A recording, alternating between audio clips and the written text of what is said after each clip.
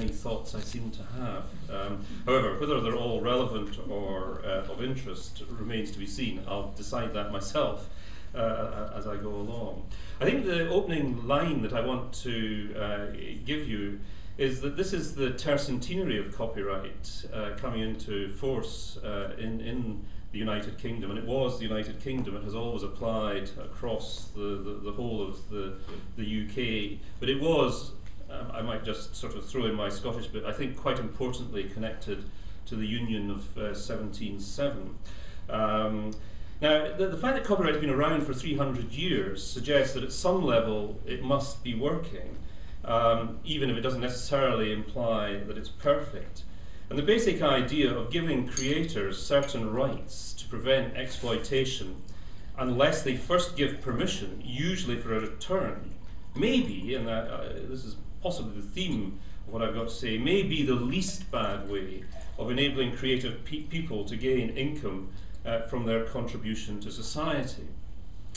I still think, and I'm saying this nervously because I just attended the preceding event where I see or learned that Adam Smith had been mentioned, but I don't know to what effect. But my view is that Adam Smith got it right back in the middle of the 18th century when he said that although copyright and other forms of intellectual property formed a monopoly, which in general was a bad thing, this particular set of monopolies was not excessively harmful because, three reasons really: it encouraged beneficial activity, it didn't prevent the provision of competing alternatives, and reward was still ultimately determined by public demand for the product. And it has to be said that over the 300 years, alternatives to copyright are not thick on the ground. A state reward system, for example, which you might have found in socialist and communist countries until recently, is unsatisfactory because it makes creativity depend on the patronage of the state, and if the state goes bust, so do the creators. On the other side of the coin, a completely free market, contract system, no copyright at all, would mean that the creator would be most unwise to reveal anything to anyone else until they found someone willing to pay for something they had not seen. Or alternatively, a fairly strong and readily enforceable law on confidentiality and or personal privacy, i.e. if I showed you my work in order to induce you to pay me for it in the fullness of time, you couldn't just walk off and publish that work as your own or whatever. Another sort of aspect of the free market is, if you like, or the impact that copyright may have inside the free market is actually illustrated by the Google Books settlement, it seems to me, because here you have an enormously powerful organization which is going to reproduce copyright works unless rights holders opt out of the scheme. That's assuming that the court in New York approves the settlement. Now, the terms and conditions of the scheme are non-negotiable. It's a take it or leave it situation. I think I have to say that the leave it probably wouldn't be there if the individual copyrights in the works didn't already exist. So I think the way forward is actually twofold. The first, and I think actually the more practical, is to set about the business of persuading people to adapt their copyright practices to changing conditions. And that, in essence, was what the British Academy project of 2006 that Ian mentioned was about. It was essentially trying to get academics and their publishers to reconsider their relative positions vis-a-vis copyright. And it did actually bear some fruit. Because in 2008, after quite a lengthy discussion and negotiation, we managed to produce joint guidelines about the publication of academic research, joint guidelines with the Publishers Association. Now, the Publishers Association did not give up its position that it wanted a strong copyright law, but it saw value in the perspectives that we were able to offer that would qualify that strong copyright law in a number of areas that were of importance to academic research. What we never quite managed, I think, to do, but still remains a possibility, and maybe there'll be people here this evening who can talk to that, was getting in contact with museums and galleries. There was a particular issue, I think, about galleries and the reproduction of artistic works. There's also issues about poetry and so on. We can go into that in more detail later. So that's my first, and as I say, I think more practicable strategy, is persuading people to adapt practices, because quite a lot of practice actually is not dictated by what copyright law says. Copyright law is actually remarkably open-ended. That's why in some ways it's so difficult. But people use that uncertainty in ways which are sometimes, I think it is fair to say, abusive, self-interested, and against the public interest. The second point, however, I mustn't neglect, because I am a professional law reformer, at least for the moment, and pursuing law reform is, of course, another strategy. But let me tell you, it is immensely difficult. It's always immensely difficult. I can't believe how difficult law reform is. But in this particular case, copyright, it's incredibly difficult, because it's not a matter of changing the law in the United Kingdom. It's a shifting of the global status quo, or at the very least the European one. The United Kingdom has remarkably little independence in regard to copyright law policy. There's a whole international framework out there, and the European Union, and that is where I think the initiative for the future lies.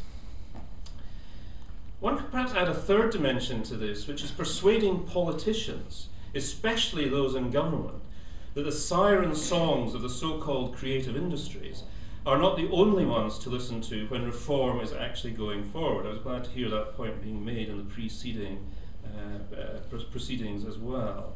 Now, I fear that such attempts at persuasion failed during the run up to and the parliamentary passage of the Digital Economy Act. But I do hope for more success, I think there's already a little, with the proposed EU legislation extending the term of copyright for sound recordings. Now, the internet and digitization provide nearly all the context for modern copyright law reform, but it is tending to get done in bits. I've mentioned a couple of examples already. The Gowers Review did some bits, but it did not, despite, I think, a commission to that effect, do a wholesale systematic rethink, such as the internet and digitization seem to me, and to many others, indeed, to demand. In particular, the idea that copyright is about the right to prevent unauthorized copying in a world which requires that a copy of a work be made every time somebody accesses it seems wrong in the digital context. It means that potentially the whole internet is one massive series of constant copyright infringements. Now, that truth did occur to our legislators, who therefore provided that merely temporary copying for the purpose of making the internet work, but otherwise without economic significance, should be the subject of an exception to the general rule that unauthorized copying was wrong. Now, a simpler solution might have been to say that only copying that had independent economic significance and was part of normal exploitation, so that the right holder was prejudiced by the act, could be infringement. That would have meant that in the digital environment there was a basic right to copy supporting access to works, but it would belong to the public at large rather than to the person who generated the original work. As I've already hinted, the very long duration of copyright is another big issue for me. For the vast majority of works, much shorter periods of time would be enough to ensure a return on works the public liked. I won't specify the time I think it should be, because that's not an easy thing to work out. There are lots of factors to consider.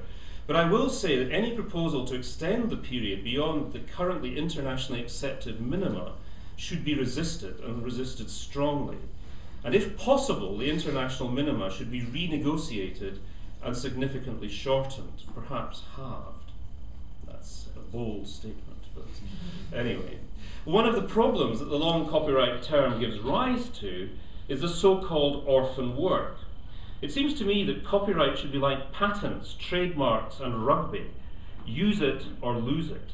It's not just about anonymous and pseudonymous works, as the present law has it. It's about the whole wretched business of tracing and identifying rights holders, or those who may now represent deceased but still readily identifiable authors. Right now, I'm trying to track down the owner of the copyrights of the well-known artist and cartoonist Emilio Coya, who died in 1997. It seems just like yesterday. But it's no easier to track down who currently holds his rights, because he was and is indeed still famous. It's just simply very difficult. There is no one to tell you. Now, the Google Books settlement and other mass digitization projects have thrown this problem into high relief. They've also brought out the problem posed by out-of-print books. Books are usually out of print because the market for them is too small, or indeed non-existent, to justify the costs of republication.